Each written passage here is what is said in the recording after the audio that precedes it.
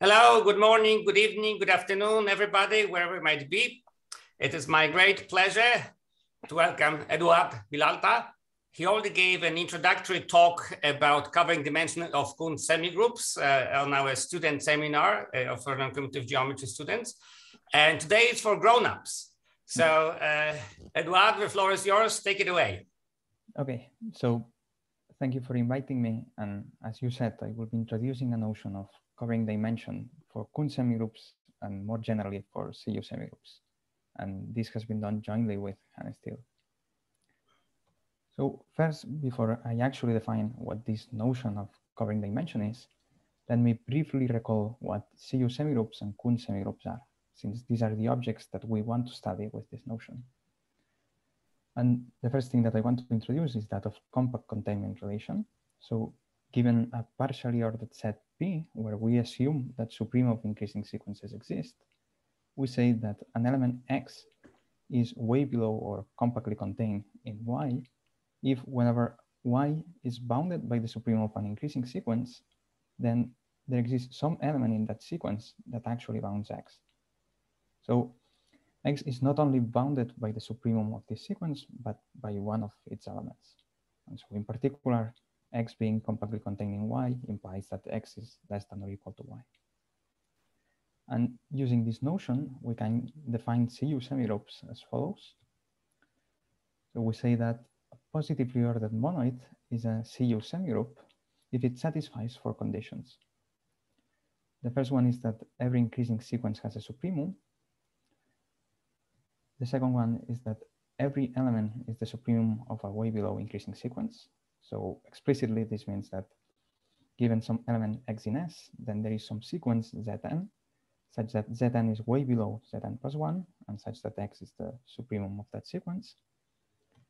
The third one is a compatibility condition, which states that if you have two pairs of way below relations, so X prime way below X and Y prime way below Y, then you will have X prime plus Y prime way below X plus Y. And the last one is once again another compatibility condition, stating that given two increasing sequences, Xn and Yn, then the supremum of the sum of these sequences is actually the sum of the supreme of the sequences. So let me give you a bunch of examples of both CU semigroups and this compact containment relation. The first being the natural numbers with infinity added. This is a CU semigroup when equipped with the usual order and addition. And by studying the order in this set, one can see that X is way below Y if only if X is finite and X is bounded by Y. Now, as a second example, you can take the non-negative extended real line, and this, once again, when equipped with the usual order and addition, is a CU semigroup. And by studying its order, one sees that X is way below Y if only if X is strictly less than Y. And maybe the most important example, which is going to be sort of the driving reason behind everything that I will be explaining, is the following one. So if you take a compact metric space X, one says that a map from X to n bar being this CU semigroup, is lower semi-continuous if these sets are open for each n in n bar, where, well, these sets are the sets of points X in X, such that f of X is greater or equal than n.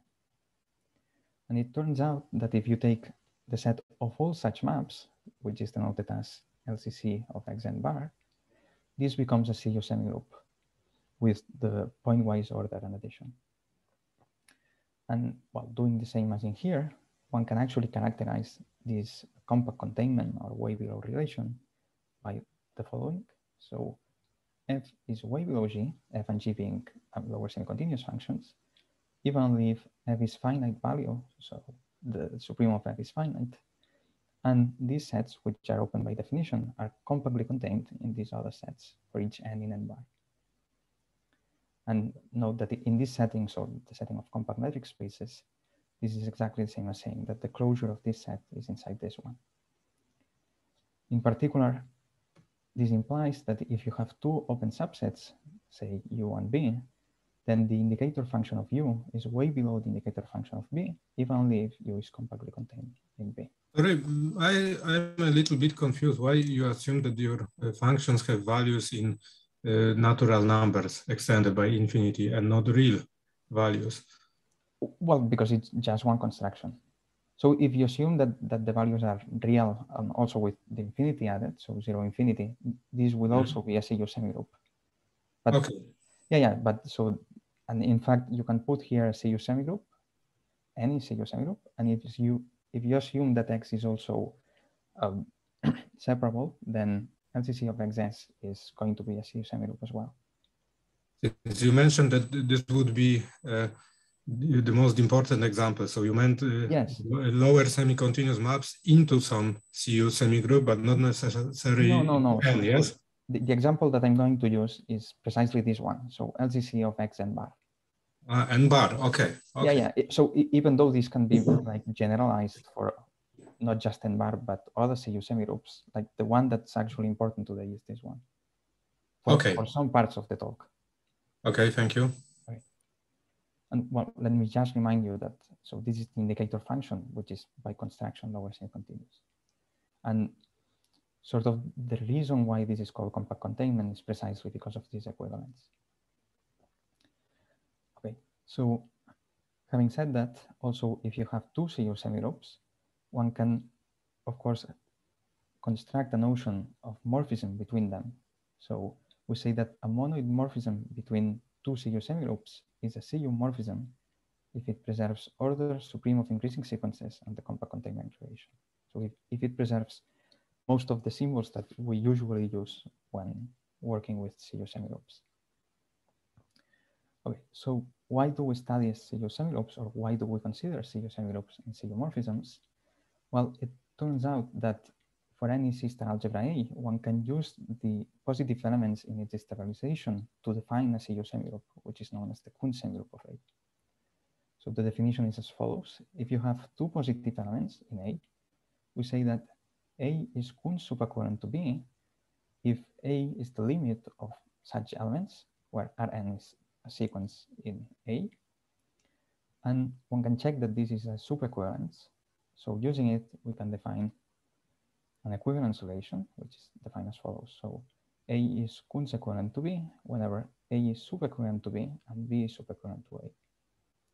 And now, since this is an equivalence relation, we can quotient things out by this.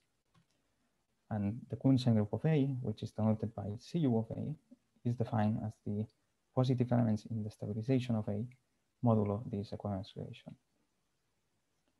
And if we equip this with the order induced by the Cuntz superequivalence and the addition induced by the diagonal addition, this becomes a positively ordered monoid. Where by induced, what I mean is that a class of a positive element A is going to be less than or equal to B, if only if by definition A is superequivalent to B. So,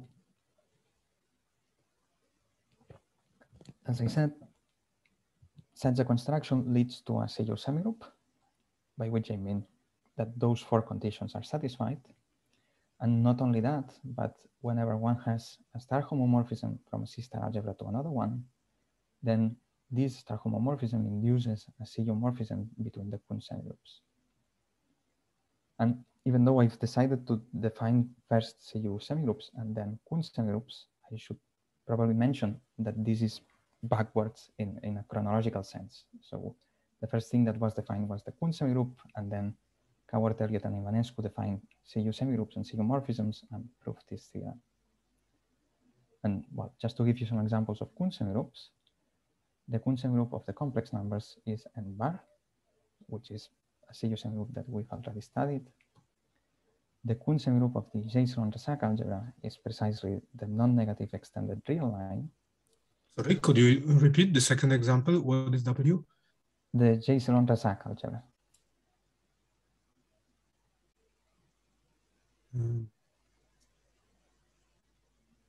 Yeah? No. Okay.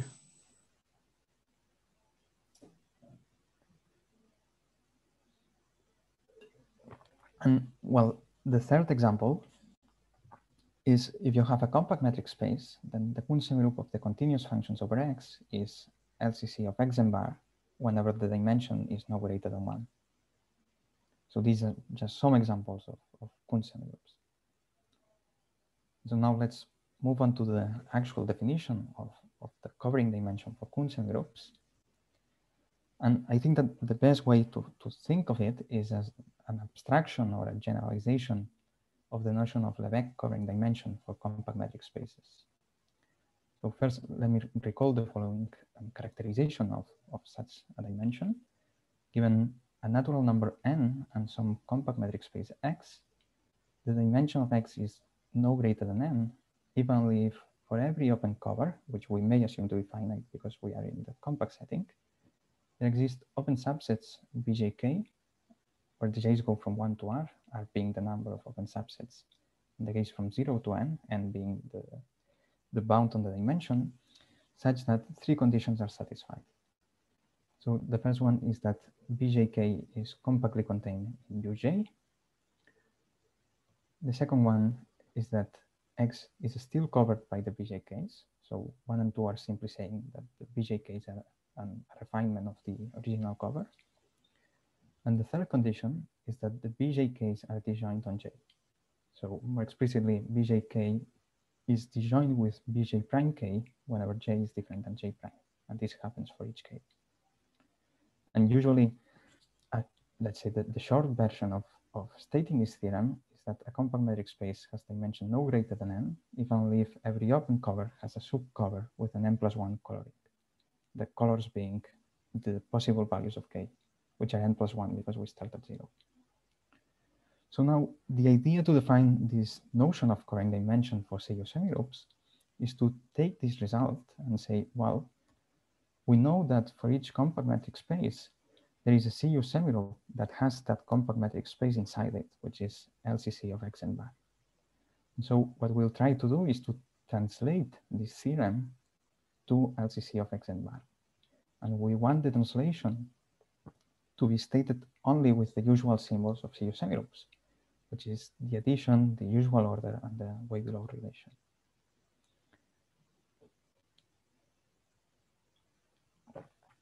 So I will do this in two steps. First, I will get rid of, let's say, the topological operations, so the union, the compact containment, and the intersections. And then in a second step, I will get rid of all the topological subsets, or of all the open subsets. And well, this will be clear in a second. So take a compact metric space where we do not assume anything on the dimension, and take some family of open subsets where, once again, these have no relation with the previous theorem. These are any open subsets. Then that these families are a cover for X is exactly the same as saying that this holds in LCC of X and bar. So G of X is way below G of X because X is compact, and so it's compactly containing itself. So that's why we have this. And this is simply because this is a cover. And conversely, it's also easy to see that if one has this, then this must be a cover, this family of open subsets. So that's the first translation. We've translated what it means to be a cover in terms of, let's say, sums and way below relations, but we still have the open subsets. Now, a second translation is something that I've already mentioned, which is that an open subset UI is compactly contained in UJ, even only if the indicator function of UI is way below the indicator function of UJ. And finally, the third translation that we need is that this family has disjoint, pairwise disjoint sets, even only if the sum of the indicator functions of the family are way below G of X. And for instance, to see this, if we assume that this is satisfied, then for any point X in X, we know that this sum is going to be bounded by 1. So only one of these indicator functions is 1. At most, only one of these. So it follows. Yes. Yeah. May I ask a question? Yeah, of course. In the first bullet, This one? part, yes, you have chi x way below below chi x. What's the role of this? Right. This is so this is not needed, but it's sort of redundant, if you will, because we are assuming X to be compact.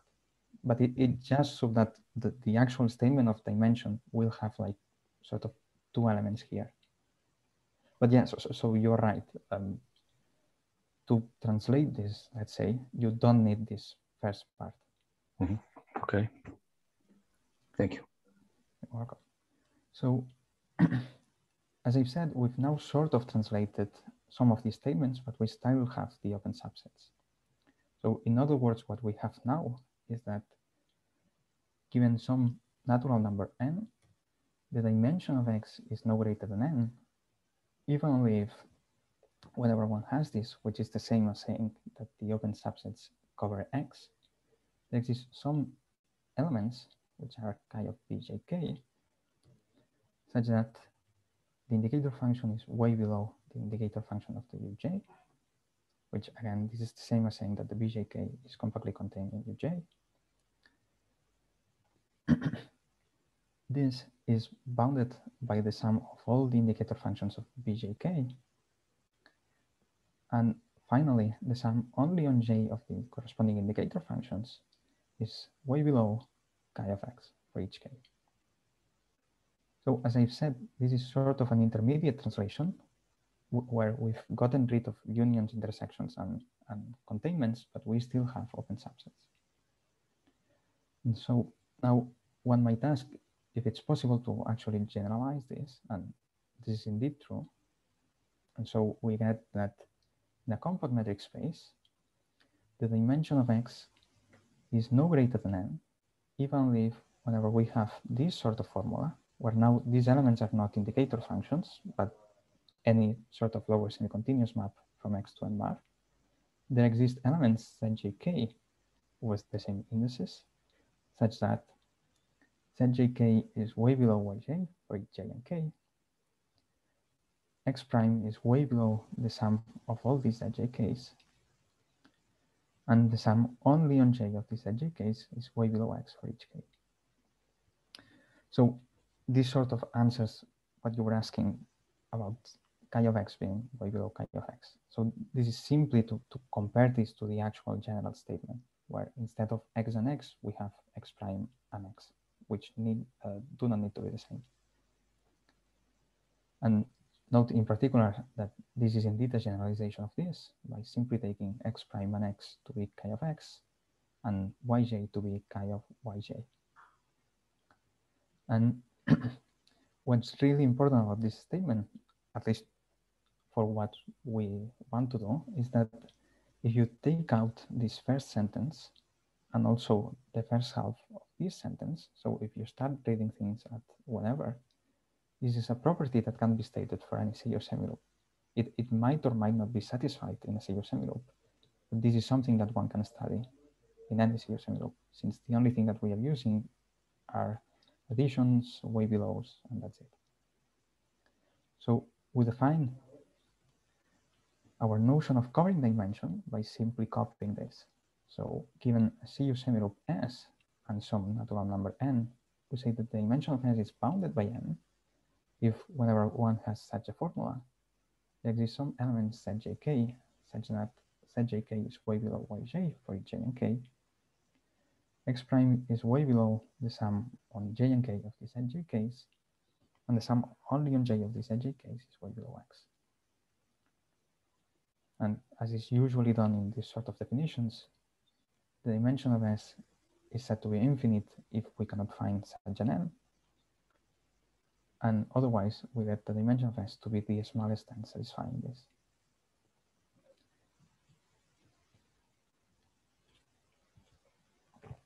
So something that I forgot to mention at the beginning is that since this is a non-commutative geometry seminar, I will be stating most of the results in terms only of Cuntz semigroups.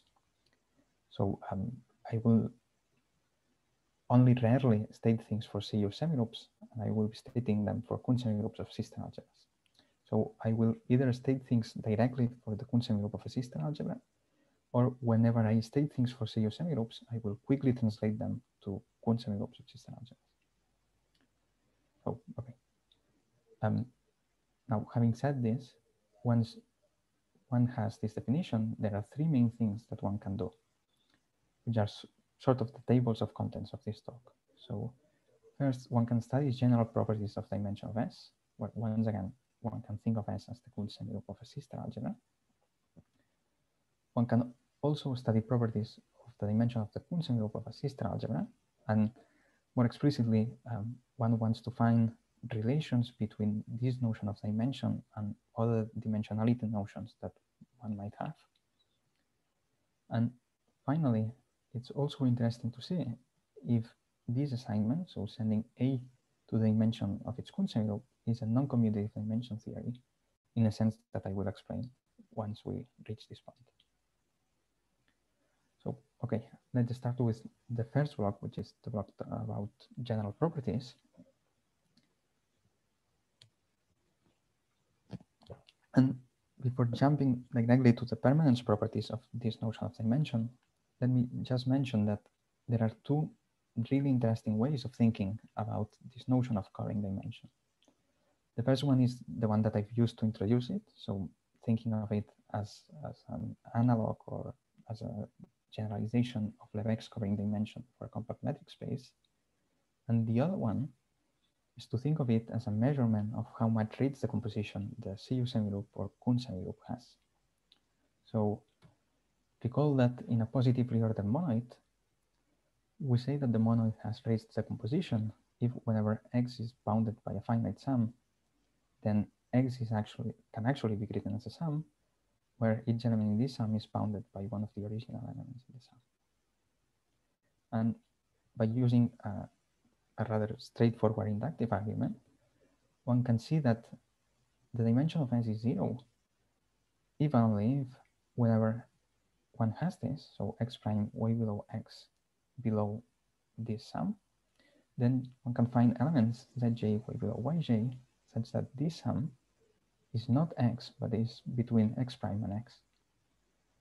And since we can take elements X prime arbitrarily close to X, one can think of the dimension being 0 as something that's really close to having Ritz decomposition. So it's not equivalent, but it's fairly close. And so looking at things in this way, let's say that dimension 0 could also be seen as having almost Ritz decomposition, and dimension of S being infinity could be seen as having no Ritz decomposition at all. So thinking in this way informally, if we have a large enough subset in a CU semigroup having Ritz decomposition, then the semigroup will have dimension 0. And formally, this is stated as follows. So if you have a CU semigroup and there is some sub-semigroup that has Ritz decomposition, and such a semigroup is large enough in the sense that every element of S is the supremum of an increasing sequence in F, then the dimension of S is 0. But once again, the way to read this is simply that if you have a large enough subset with Ritz decomposition, then the dimension will be 0. And for example, one can apply this to see that n bar has dimension 0, so the Cuntz semigroup of C has dimension 0, because the natural numbers have Ritz decomposition. Also, the CU semigroup of only two elements, 0 and infinity, has once again dimension 0 because of the same reason. And the Cuntz semigroup of the J-Rank algebra, which is the same as the non-negative extended real line, also has dimension 0 because the non-negative real numbers without infinity have Ritz decomposition. So it follows that this has dimension 0 as well. Okay.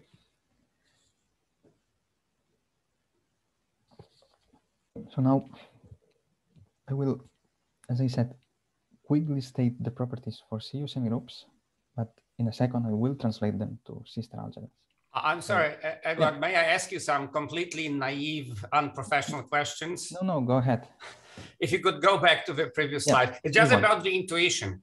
When I read your proposition, this one, I begin to worry that I take my S CU semigroup, okay? Mm-hmm. And when I determine I I see what my problem is. I didn't realize that every element of S is the supreme. So you cannot choose this F to be too small. Okay. No, exactly. Yeah. So I missed that every element of S. I read that every element of F, and I no.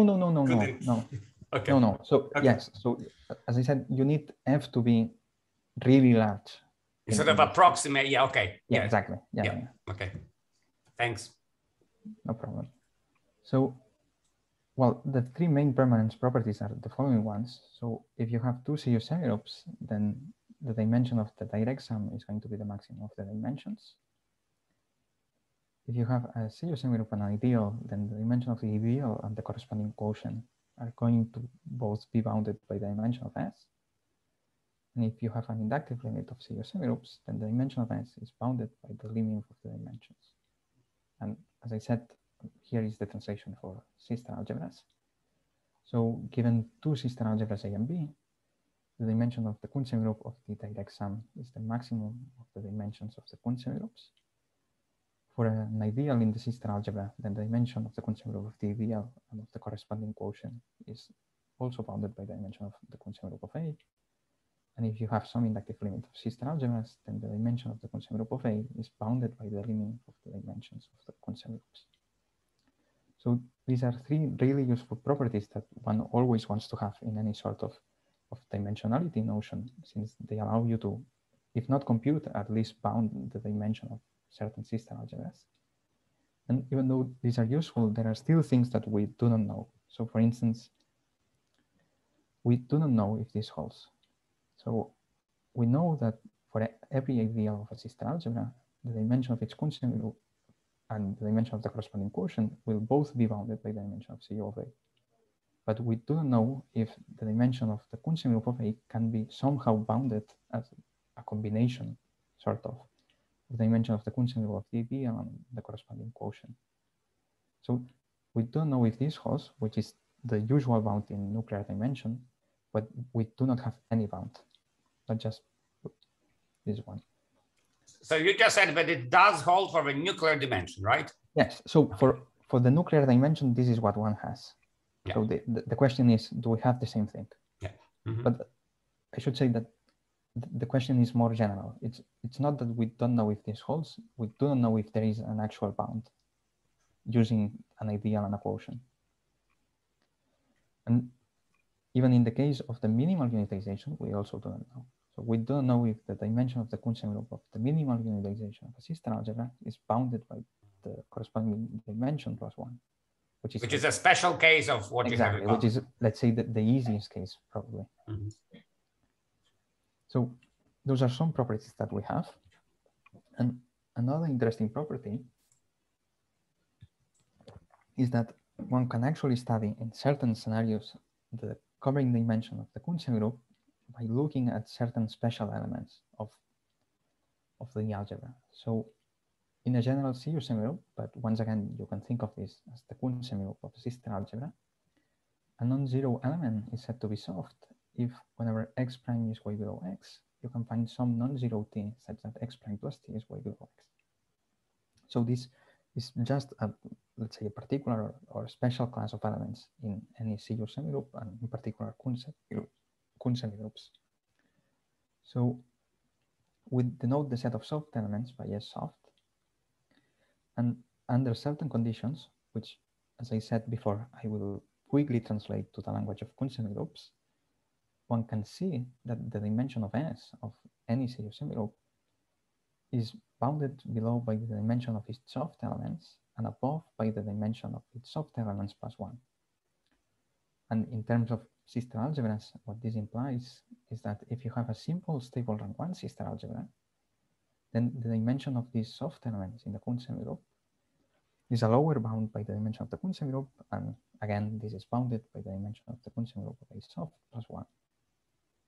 And just as an example where this can be useful, let me compute the dimension of the Cuntz semigroup of the Jiangsu algebra.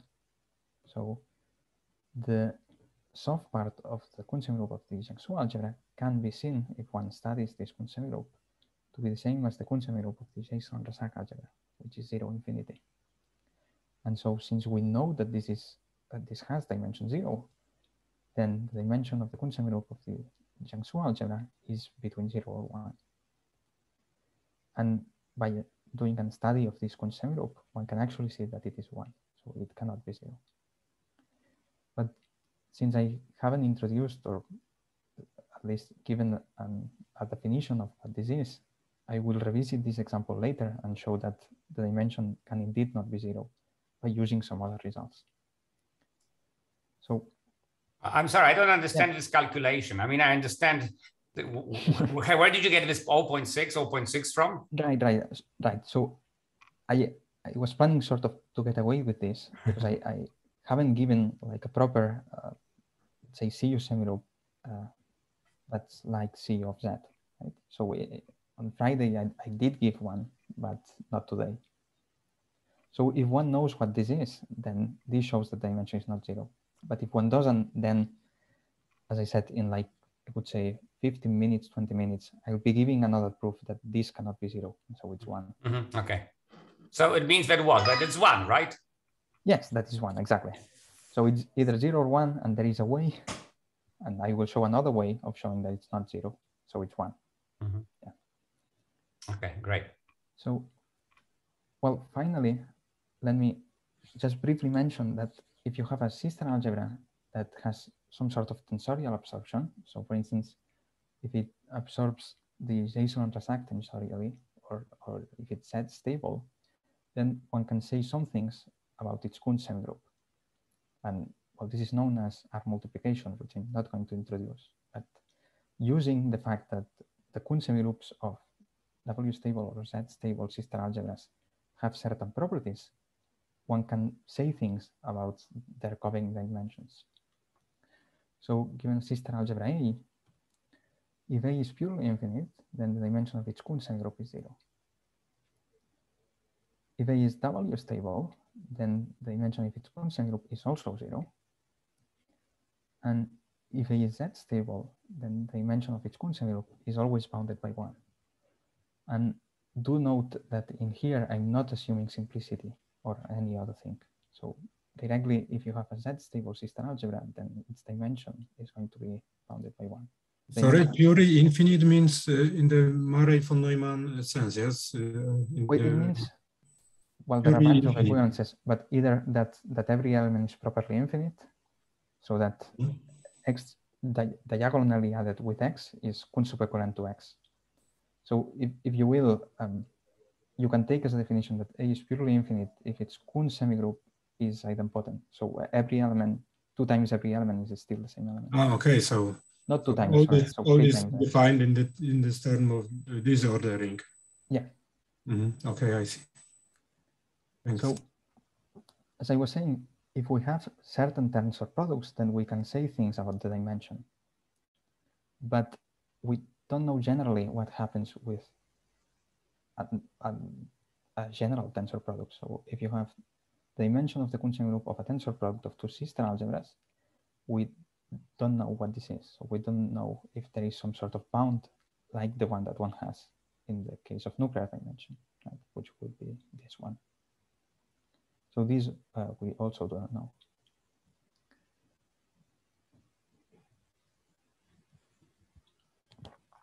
So, okay, this sort of finishes the first block of the talk, which was about general permanence properties of Cuntz semigroups and CU semigroups.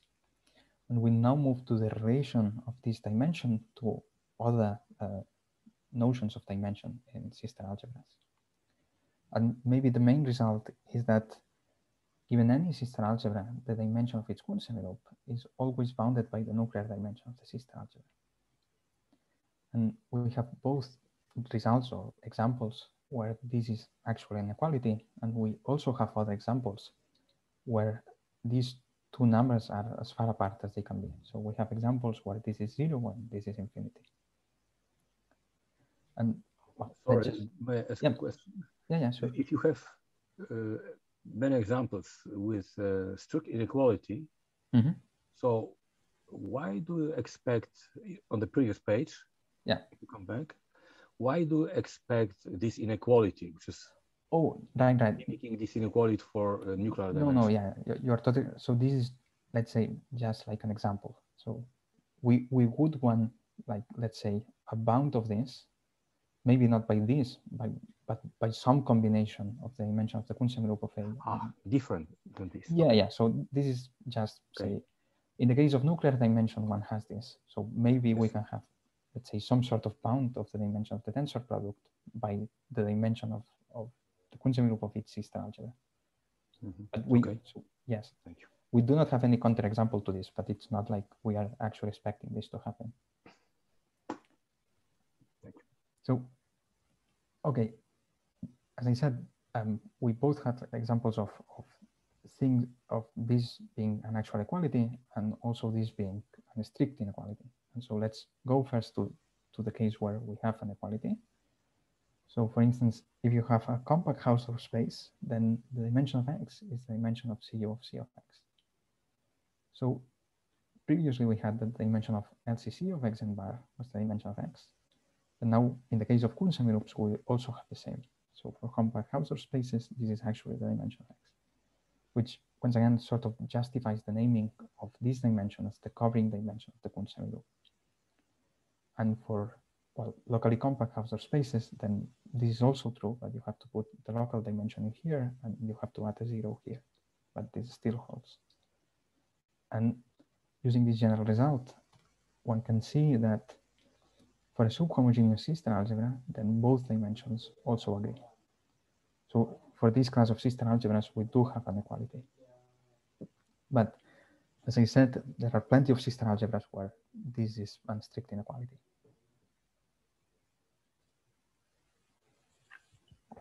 And just as an example of some of those sister algebras, let me mention that for a real rank 0 sister algebra, the dimension of each Cuntz semigroup is always 0.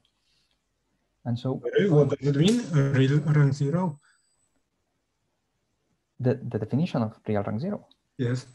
That the self-adjoint invertible elements are dense in the self-adjoint elements. Okay. Thanks. So well, going back to the second, let's say, interpretation of this notion of covering dimension, if one thinks of this dimension as a measurement of how matrix decomposition one has, then it should be, at least informally, clear that this has to happen. Because if you have real rank 0, then the Murray von Neumann semigroup inside CU of A has reached the composition and is large enough because you have plenty of projections. So then the dimension is 0.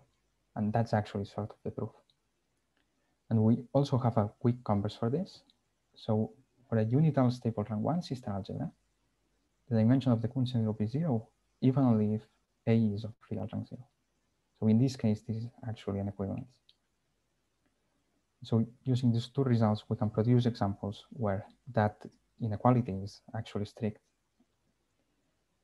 So for instance, if you take B of L2 of N, the dimension of the Cuntz semigroup is 0 because it has real rank 0, but the nuclear dimension of A is infinity. So this is one out of many examples, right? If you take any non-nuclear real rank 0 sister algebra, you will get examples where the dimension of the Cuntz semigroup is 0 and the nuclear dimension is infinity. And now I promised that I would revisit the computation of the Cuntz semigroup of the Jiangsu algebra. So first, another way of seeing that this dimension can only be 0 or 1 is using the nuclear dimension bound. So the dimension of the Cuntz semigroup of the Jiangsu algebra is bounded by the nuclear dimension of the same sister algebra, which is 1.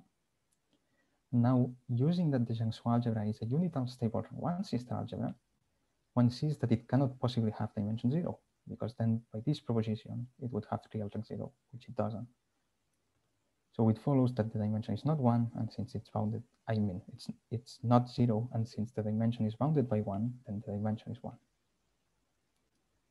So these are some cases where one can compute the dimension, and there are also other sister algebras where we can characterize what it means to have dimension 0. So first, for a separable simple set stable sister algebra, we have, by the simple fact that A is Z stable, that the dimension is bounded by 1. So the dimension is always going to be either 0 or 1. And dimension 0 is exactly the same as A having real rank 0 or A being stably projectionless. So in a sense, to have dimension 0 produces some sort of dichotomy. So either A has plenty of projections, which is the same as saying that it has real rank 0, or A is stably projectionless, so it has no projections. Now, looking at this, a question which I believe that it's really interesting to look into is that if one has a simple unital sister algebra, then the nuclear dimension of A can only be 0, 1, or infinity. So our question is, what are the possible values of the dimension of CU of A in this setting, in the setting of simple unital sister algebras? We know that 0 is a possible value. For instance, if you take A of real rank 0, then this is 0. And we also know that 1 can also be achieved, for instance, by the Jiangsu algebra. But we do not know if there is some sister algebra such that this is, say, 2 or 3 or 4 or something like that.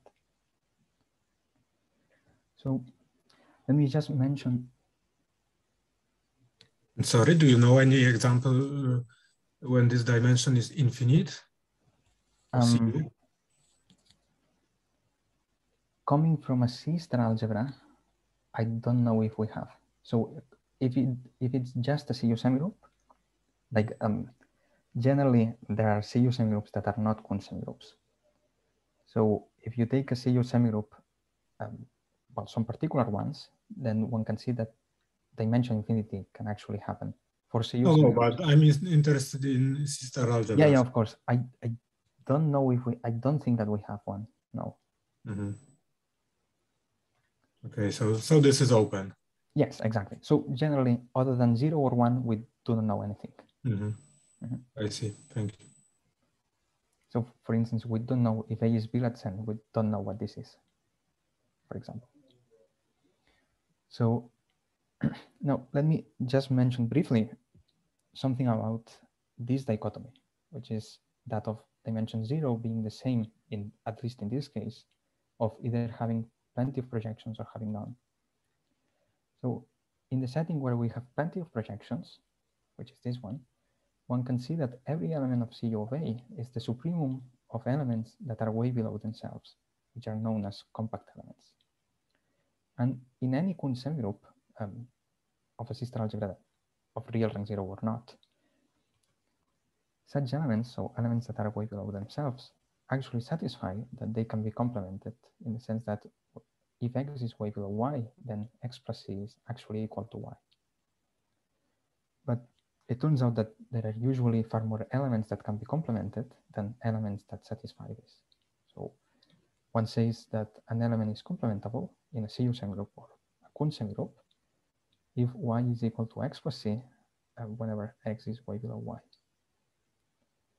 And in the case of that A is stably projectionless, so whenever one does not have any projections, it turns out that having dimension 0 is still the same as all the elements being the supremum, but not of elements of this form, but now of elements that are complementable. So this is sort of a deeper study in this dimension 0 case. Now, having said this, let me move on to the last block of the talk, which is studying when this assignment is a non-commutative dimension theory, which I will now define. But the assignment is sending each sister algebra to the dimension of its Cuntz semigroup. So what this is asking is if 6 properties are satisfied for this assignment D. So the first one, we already know that it's true, which is that the dimension of an ideal is always bounded by the dimension of a sister algebra. The second one, which we also know to be true, is that the dimension of the quotient is bounded by the dimension of the sister algebra. The third one, which again we know that holds, is that the dimension of the direct sum of 2 sister algebras is the maximum of the dimensions. now come three properties which we still haven't studied. I mean, I will now study them, but not so we haven't studied them in this presentation. That's what I meant. So the fourth one is whether or not, if this holds, so if the dimension of the minimal unitization is the same as the dimension of A, which, as you can probably imagine by some of the questions, this is actually false. The fifth one is that if A is approximated by some C-star subalgebras A lambda inside of A, such that the dimension of each A lambda is bounded by n, then the dimension of A also has to be bounded by n. And the last one is to study if for every separable C-star subalgebra in A, one can find a bigger separable C-star subalgebra such the dimension of B is bounded by that of A. And so we will now study what happens with these last three properties for this assignment. And just as a remark, note that, for instance, other dimensionality notions such as real rank, stable rank, or nuclear dimension do satisfy all of these six properties. So, okay. Sorry, could we go back to this? Yeah, sure. I'm a little bit puzzled by the last condition, since in the context of C-star algebras, if you view a C-star algebra theory as a non-commutative topology, to the fact that something is a subalgebra, it corresponds to the epimorphism on the on this geometric topological side. So why do we expect that this equality would hold? No, well, am I right, or right, inequality? I'm not saying that this holds. All I'm saying is that, so this is a condition that one might want. So mainly that the C-star subalgebra, the separable C-star subalgebras inside the C-star algebra that satisfy this property are somehow dense. In the sense that whenever one has another one, maybe this one does not satisfy that its dimension is bounded by the dimension of the C-star algebra. But okay, so able to find a larger one. So it could not. It is possible that it wouldn't happen for B0. But the condition is that yes, precisely. Something larger. So you might find several C-star subalgebras, say B0, such that this does not hold for B0. Yes, exactly, and that was my point. So you can find those examples even in the commutative case. Yes, am I right? Yeah, exactly. Okay. So what you're asking for is if you can find a larger one, so one containing it that does have this property. I see. Thank you. Okay. May I say something? Yeah, sure. So it is motivated though by something from classical topology. So if you have a huge space which is not metrizable, which has some dimension, say dimension 5, and you have an epimorphism to a metrizable space, which could have any dimension, right? I mean, as you said, an epimorphism, the dimension may go up, right? Yeah, exactly. That was my point.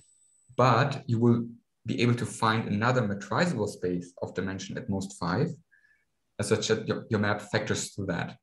And so this is sometimes called Madeshic factorization theorem. So that it's a classical result from dimension theory of topological spaces.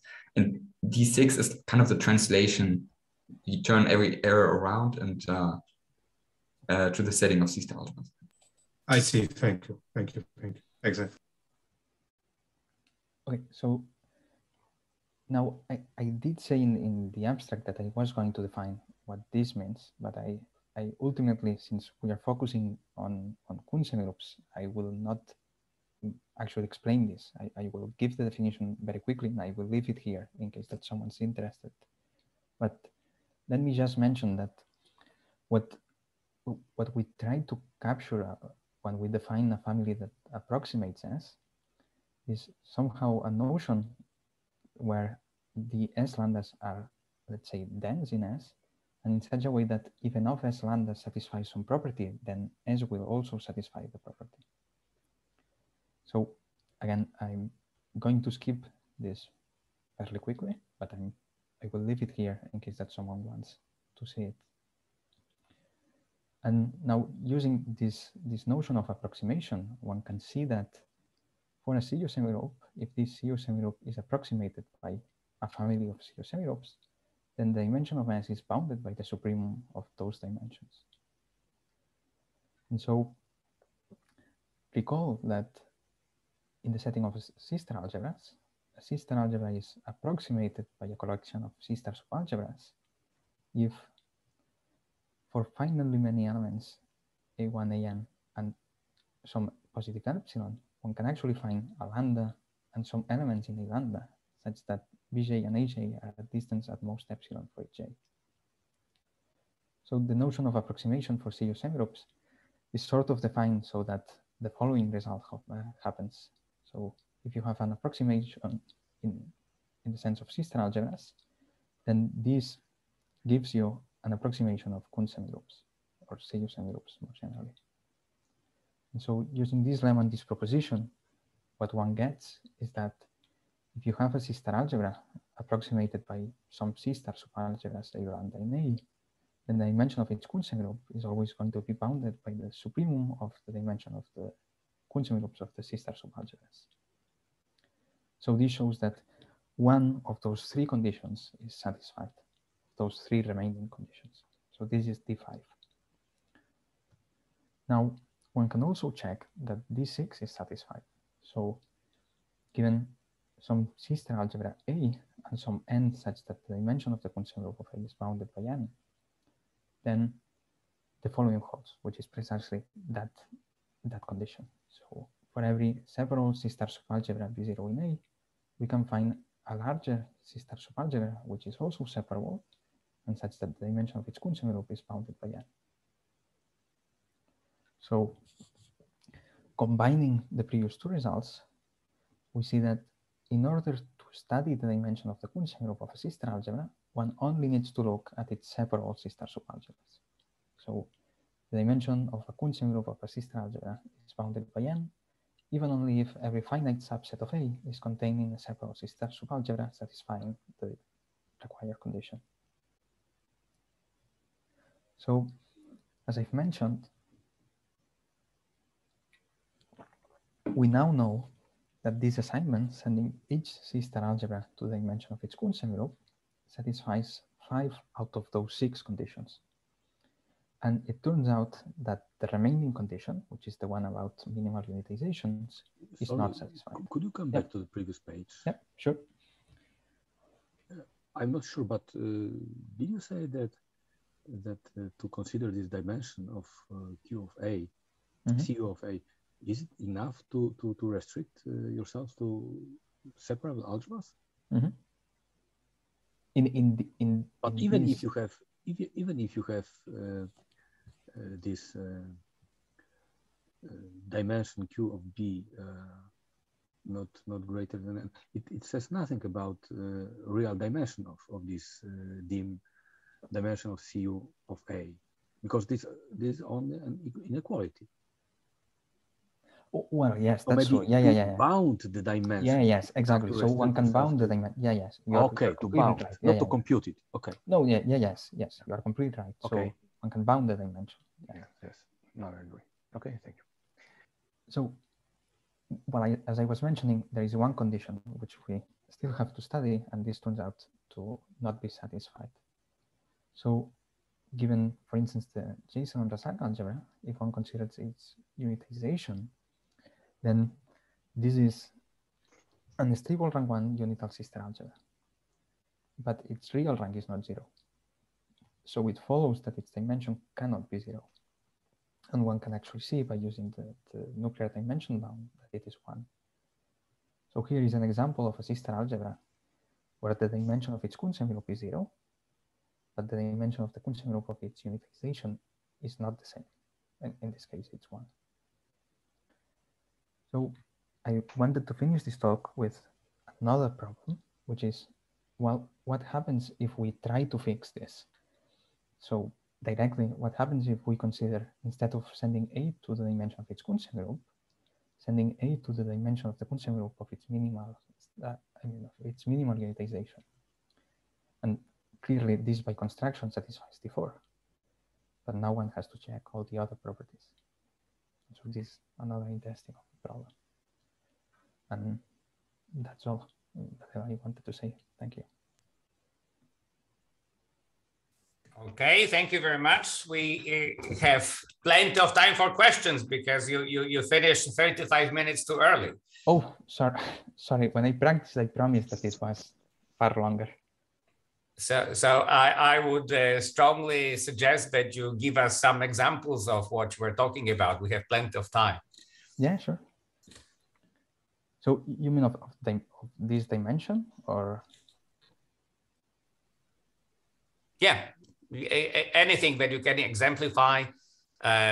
You can, use a whiteboard to write something, improvise. That would be great, spontaneous. Hannes can add. So let me then stop sharing and then reshare again.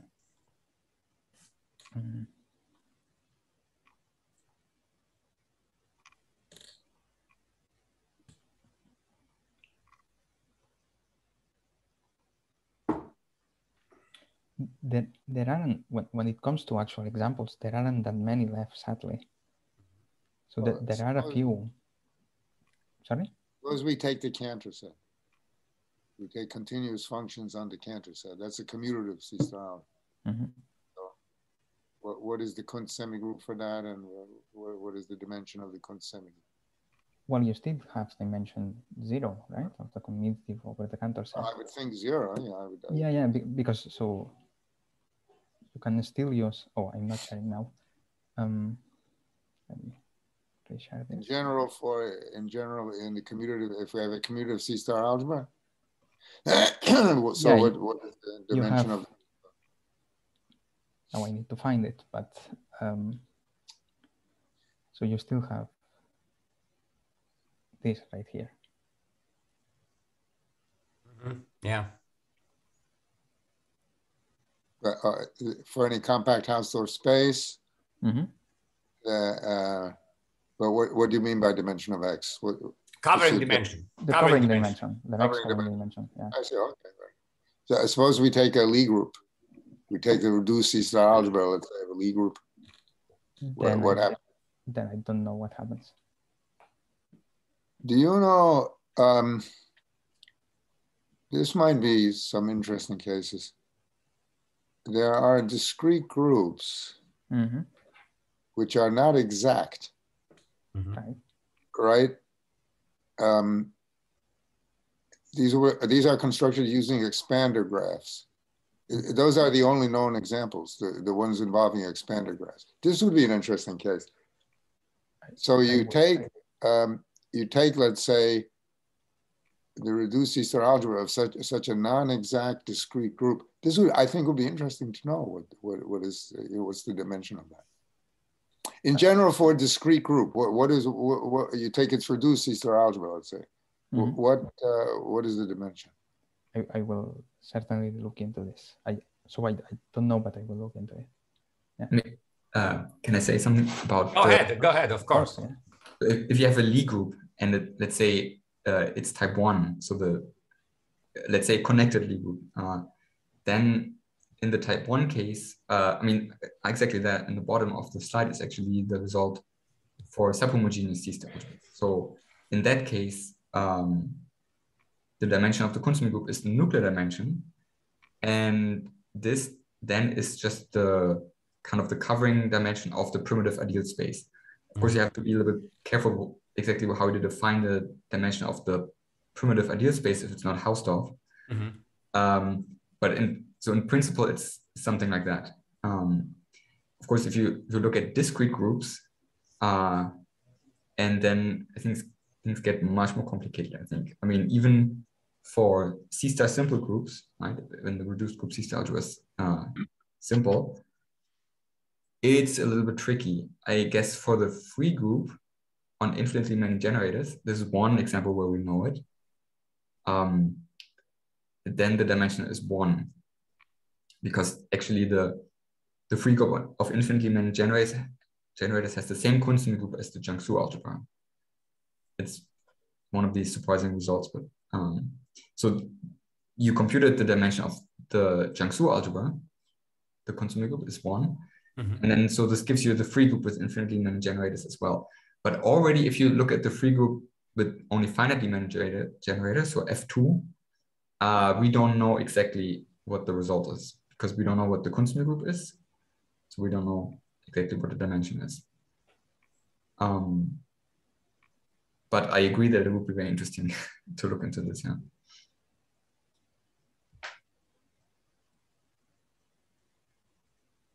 Okay, good. Thank you. Are there some other classes of C-star algebras, I mean, beyond commutative and now convolution C-star algebras of groups, that you can say something about computability of this dimension of a Cuntz semigroup? For instance, when we, motivated by the Rokhlin dimension, we introduced a local triviality dimension for dynamical systems, for quantum dynamical systems, we got quite a bit of help by studying dynamical systems coming from gauge actions on graph C-star algebras. I don't think that other than the classes that I presented here, we have anything else. So, I mean, concrete.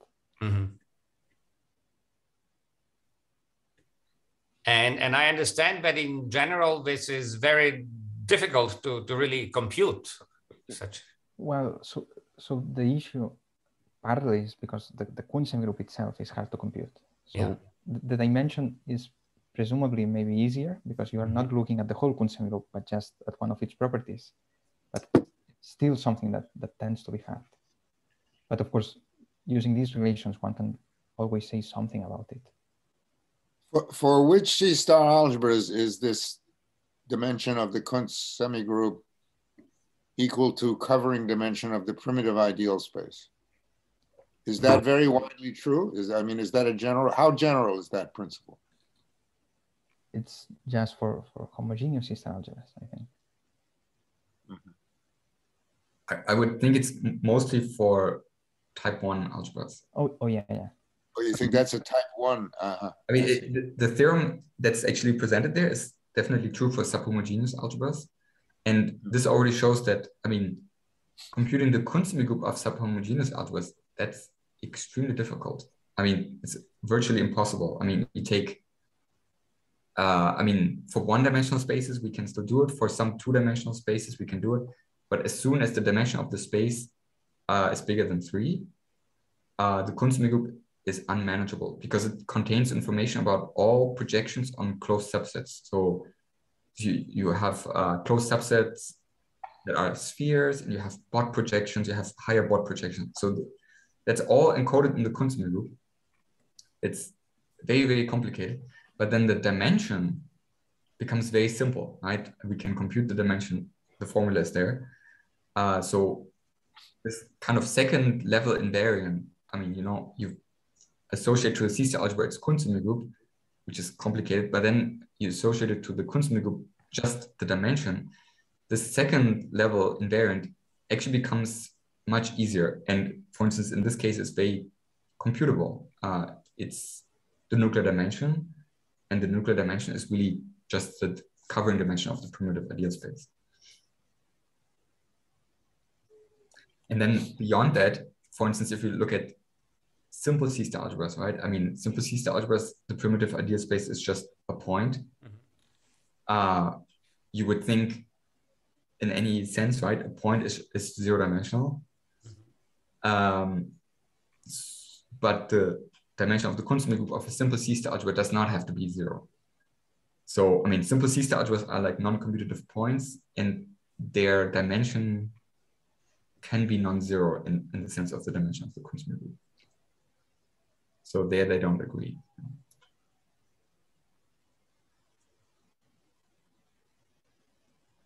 Thank you.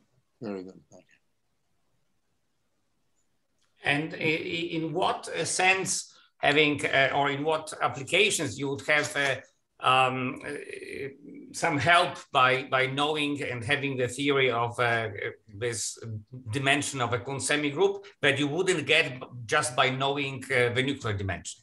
So is there some concrete application that you would like to solve a problem, and only by knowing or being able to estimate the nuclear dimension of a sister algebra, that's not good enough. But if you can do it for a Cuntz semigroup, well, yes, then you are done. It works.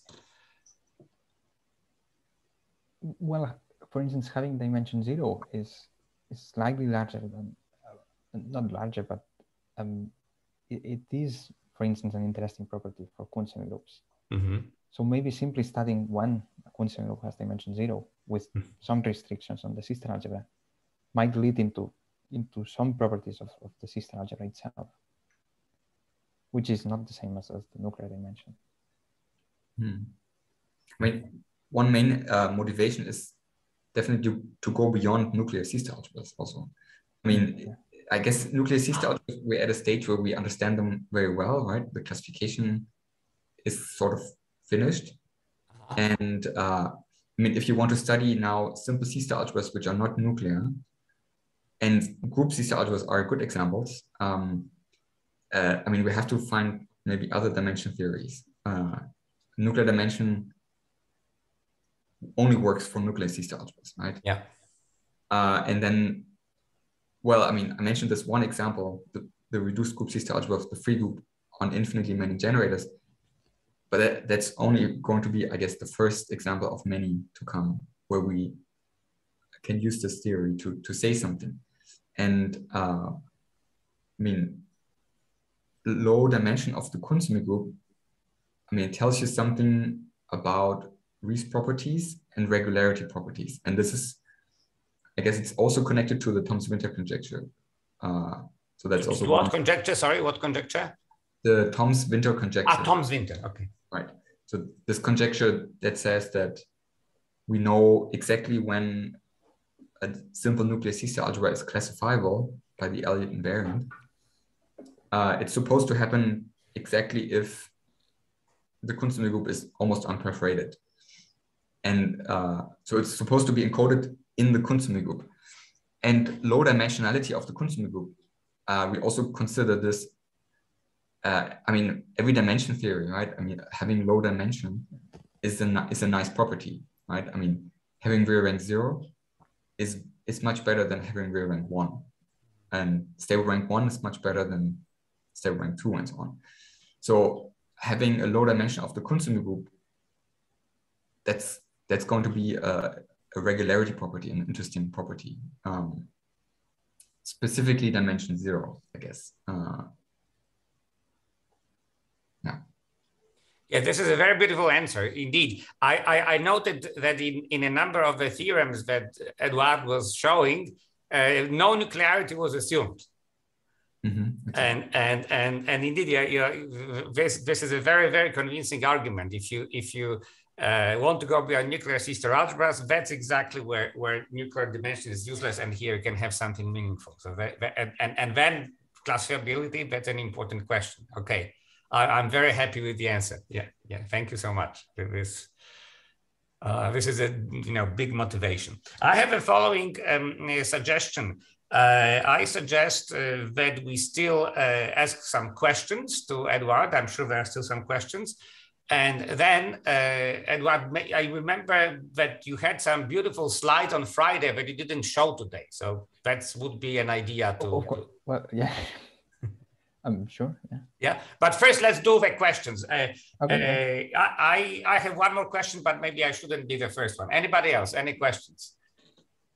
Mark, go ahead. Okay, so I have a question. What mappings between algebras, sister algebras, induce homomorphism of Cuntz semigroups? You mean beyond star homomorphisms? Beyond star homomorphisms. Well, as far as I know, the only ones that are known to induce homomorphisms are star homomorphisms. But if you weaken the fact that it's a star homomorphism, so for instance, if you take CPC 0 maps or the 0 maps, then you do not get a CU-morphism, but you get something that's called a generalized CU-morphism. So it's mainly the definition of a generalized CU-morphism is, let me go here, is exactly the same as that of a CU-morphism, but the only difference is that you may not preserve the compact containment relation. So if you have a CPC order 0 map, then you get a map between Cuntz semigroups that preserves, well, the order, I mean the addition, the order, supreme of increasing sequences, and that's it. Okay. The second question is how to relate this CU to K theory. For instance, if we have a map, star homomorphism, inducing an isomorphism of Cuntz semigroups, does it imply that it must induce an isomorphism of K theories? No, normally, so K1 is not inside in any sort of the Cuntz semigroup. K0 only, yeah. So what about K0? Well, you do have the Murray von Neumann semigroup always inside the Cuntz semigroup. Since when it comes to projections, the Cuntz superequivalence is the same as the Murray von Neumann superequivalence. So then, yeah, in some cases you do have an isomorphism on K0. Okay. Very interesting. Okay, thank you very much. I ask a question? Go ahead, Mark. Yeah, shouldn't a dimension theory say something about what happens to the analog of taking the Cartesian product of two compact spaces? And do you have any conjectures as to what that might be? Now, this is tensor products, of course. Yeah. So you mean a conjecture on what the dimension of the Cuntz group of the tensor product should be? Yeah, and now because you go beyond nuclear, you also have to say for which tensor product. Yes. Well, yeah, in here I only stated the question. So let's say the spatial tensor product, and with, as far as I know, the only thing that we sort of ask is if that bound, the nuclear dimension bound, works. But we do not have an actual hypothesis on what that dimension might be, or even if there is a bound, then which bound we might get. Okay. Thank you. I want to say that also for the real rank or the stable rank, we don't really know any such results. I mean, so there's no general formula, right, telling me that the real rank of A tensor B is the real rank of A plus the real rank of B. And I also don't think for the stable rank, although they are kind of non-commutative dimension theories, right? And how about the nuclear dimension? Then yes, yes, you have it. We have that bound, which where is it? This one. Oh, yes. And when you said that it holds for neutral dimension, okay, so actually this is an answer to Mark's question. Well, that's your conjecture. Just like, yeah, exactly. But so we do not have counterexamples for this, but there is no reason to believe that this. Yeah, okay. That was my point. Yeah. Yeah. It's a question of the conjecture. I understand. Yes, exactly. You don't insist that it's true, but you don't know of it being false. Yes. Exactly. Okay. Sorry, but the expectation is that you have on the right-hand side some expression involving dimensions of CU of A and dimension of CU of B. So for instance, the finiteness, at least the finiteness is if dim CU of A is finite and dim CU of B is finite, then necessarily the dim CU of a tensor product is finite. No, we do not know this. I think I look into this briefly, but even if the dimension of CU of B is 0, it's not so clear.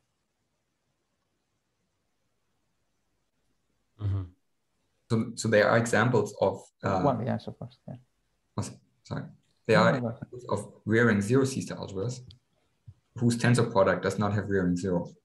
So that gives you some taste at the problems that can occur. And the example is actually very easy. I think it's just you take B of H, minimal tensor product with B of H, and that does not have real-rank 0, although B of H as a phenomenon algebra does have real-rank 0. So that also shows you that this formula down there does not hold for the real rank. And okay, I mean, that some things are complicated with non-commutative dimension theories. Yeah.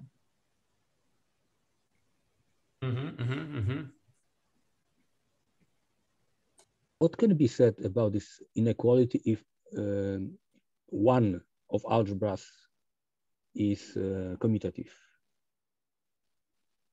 I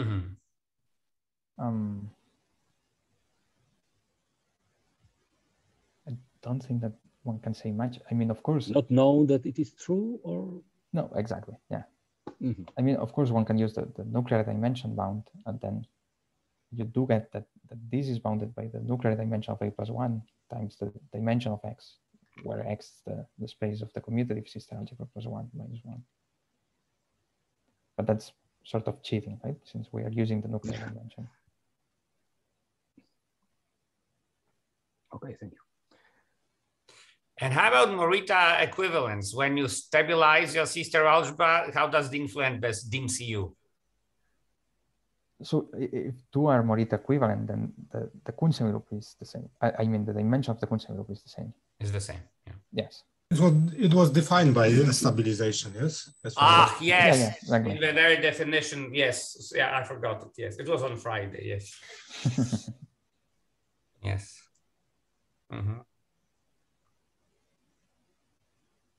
Okay, anybody else? I have a question about this R multiplication. Yeah. What do you mean by natural compatibility conditions? Right. So, for instance, if you have, so R is a CU semigroup, but it's actually something more. So it's a CU semigroup with some special conditions, let's say. And so we have that. We say that another CU semigroup has R multiplication if you can define a scalar multiplication between, I mean, from R and S, right? So for instance, a compatibility condition would be that if you have an element way below another one in R, and also two elements one way below the other in the CU semigroup that has R multiplication, then doing that product also gives you a way below relation, so a compact containment relation.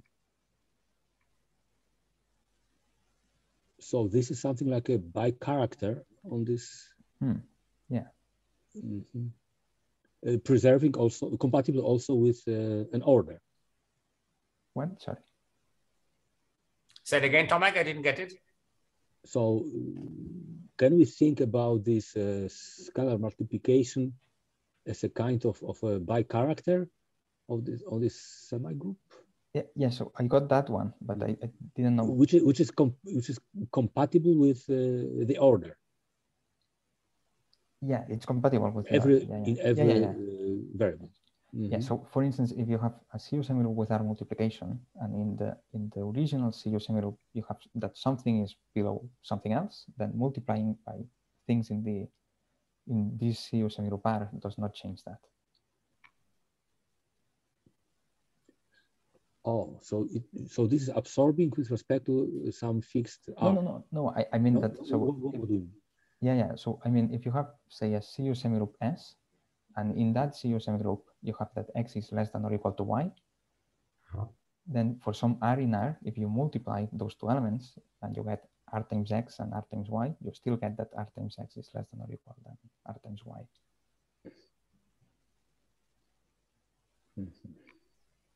Like with positive numbers, right? Exactly. That's Tomek, what you wanted? Yes, but it's not what I suspected from this name, scalar multiplication. But okay, I understand what is this about. Okay, thank you. All right, anybody else? Adam? So maybe one more question. Do you have any example where you in fact cannot compute the whole Cuntz semigroup, but still you can say that the dimension is some number? Yeah, for instance, this. So one. Oh, okay, in general for the nuclear. Okay, but not using this theorem. Let me think. Well, yeah, for instance, if you have a Z-stable sister algebra, then you do not necessarily know how to compute, or maybe, let's say, an omega-stable sister algebra. So a sister algebra that absorbs tensorially the Jason-Rasak algebra. You do not necessarily know what that Cuntz semigroup is, but you still have that the dimension is 0. Yes, it was mentioned that this Cuntz semigroup is notoriously difficult to compute, but yeah, the dimension is much easier. Yes, well, maybe not much easier, but it's easier at least, in the sense that you only look at one specific aspect of it. I see. Okay, thank you. You're welcome. This reminds me somehow about your definition of softness. Could we go back there? It looks quite exciting, and I would love to have it a bit more exemplified. Yes, so you call it soft because if you have something below it, then you can still squeeze, as I imagine, when you push like into the pillow with this plus T, and it will still be accommodated. Yes. So for instance, if you take the Cuntz semigroup of a sister algebra, then the class of a projection is not soft, because a projection is way below itself. Yes. You cannot squeeze anything. Yes. So that this happens, because I'm asking T to be non-zero.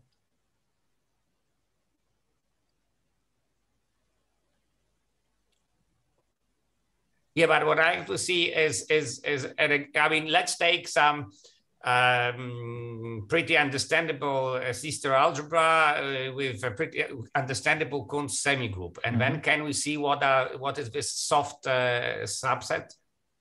Right. So for what is the software of such a sister algebra? Yeah. So for instance, for simple weakly constellative CU semigroups. So by this I mean for Cuntz semigroups of simple stable rank 1 sister algebras, one notes that the Cuntz semigroup of A either only contains compact elements, so elements, if you will, coming from projections, and elements that are soft.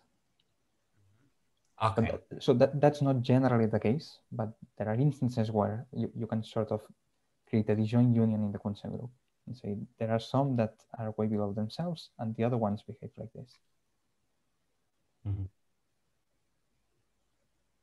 But still, I would like to see in a concrete Cuntz semigroup an example of a soft element, because it's something I can touch. I can take it to my hand and hold. Yeah. So for instance, in this CU semigroup, every element is soft. In this one. Yeah. Since being way below is being strictly less. And up above, it's infinity, right? Sorry? Is infinity soft in the first example? No, so yes, yeah. So in here, the only soft element is infinity. Yeah, that's what I thought. Yeah, exactly. And in here, every element is. So if you take the Jiangsu algebra, for instance, then the unit of the Jiangsu algebra is a projection. So it gives you a compact element in the Cuntz semigroup. But then take a positive element with connected spectrum, the interval, that will always give you a soft Cuntz class. And in the simple case, so for simple sister algebras, the Cuntz classes are either compact or they're soft. Actually, there's a dichotomy between these two things. Wait, because it sounds very interesting. So should I think about as a model, perhaps, of a soft element, that this is a positive element in a sister algebra with a connected spectrum? Yeah, that's exactly what you said. Wow. So that's this is the kind of intuition I was looking for. Okay.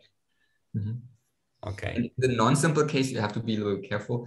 The spectrum is connected, but it also stays connected when you go to any quotient of the sister algebra.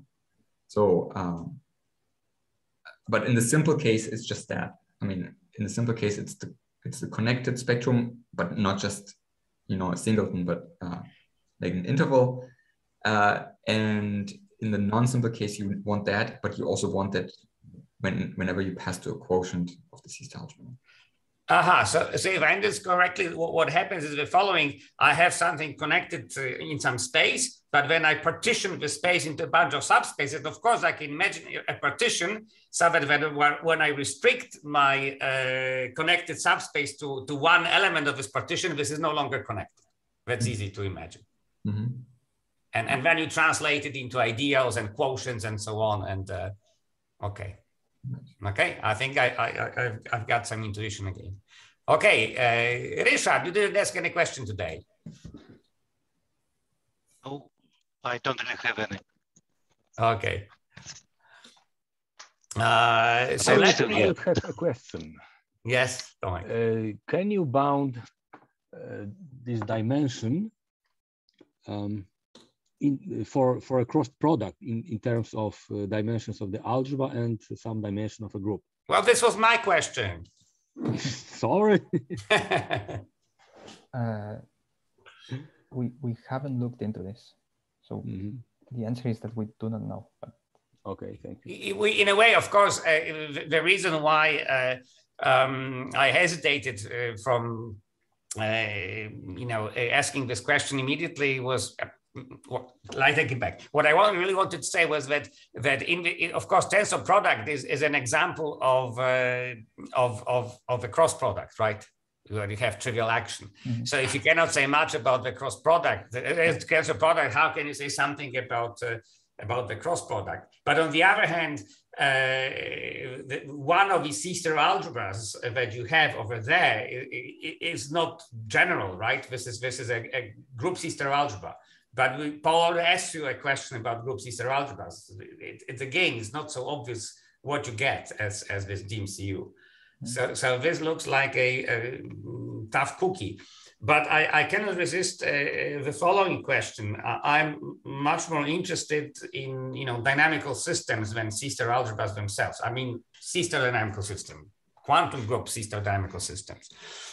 And for instance, for us, it turned out it was a real blessing to realize that people were doing the Rocklin dimension their life long in classification theory, and in Münster I just bumped into it, and this was a revelation because this is what allowed us to solve a long-standing problem of what local triviality means for compact quantum principal bundle. And it was totally different technology, which we never thought about in the realm of quantum groups acting on sister algebras. So I'm to cut the long story short, I'm very much interested if you have any equivalent version. So you have nuclear dimension and then you have a Rocklin dimension. It's like having this additional action of the group on a sister algebra taken into account. All right, and you have many inequalities relating the nuclear dimension of your sister algebra, or maybe even cross product with a Rocklin dimension of the action of a group on a sister algebra, blah blah blah, and so on and so forth. Do we have any dynamical picture in here? Can you say, all right, so here we have this DMCU dimension, but now I'll be acting on my sister algebra, and now I will have my, I don't know, CU Rocklin dimension, Cuntz Rocklin dimension. So we do not, but this is actually something that I wanted to look into. So taking this definition and somehow, let's say, changing it in the same fashion as what's done with Rocklin dimension. Wow, so this wasn't a stupid question. Okay. For group C-star algebras, let's say for locally compact groups or discrete groups, there is reduced C-star algebra, but then there is the max C-star algebra. Can this dimension be different for the reduced and the max? Yeah, I don't know. There also are many intermediate ones between the well, okay. All right, so this is not known at the right now. It's not known. Free group, for the free group, right, again, the reduced one, we know the dimension is 1, but the 4 one has dimension infinity because every C-star algebra is a quotient of that. Oh, so the answer is yes, that this can be different. Yes. Right. Every separate C-star algebra is a quotient. This can be quite different then. It can be, can be very different. Reduced and max C-star algebra. I see. Okay, thank you. Very good. All Cuntz semigroups would be quite different as well, right? Of course, yeah. But yeah, you mean the projection theory of the can be quite different. It's quite different. Yes, yes. Oh, sorry. So in particular, we have an example where this dimension, this Cuntz dimension, is infinite. Yes, the universal sister algebra. It completely passed me. Yeah, but yes, you asked this question in the middle. Yes. Okay. Thanks. Okay, guys, so we happily reached the end of the seminar, so you don't have to flash your Friday slide. Let me ask one more time, are there any questions? I don't see any raised hands. Any questions, comments, suggestions? Well, if not, let us thank EDUARD again for a very beautiful talk. This is a very interesting story. And actually, thank you to both of you guys, because the talk was by EDUARD, but this is your joint research. So really, I applaud both of you because this is very interesting stuff. And I like these axioms for abstract dimension theory. And it seems that this is a well worth digging into. So there might be some fresh water inside. So that's, or gold better still, you know. So thank you very much, guys. And I stop recording now. Where is the button?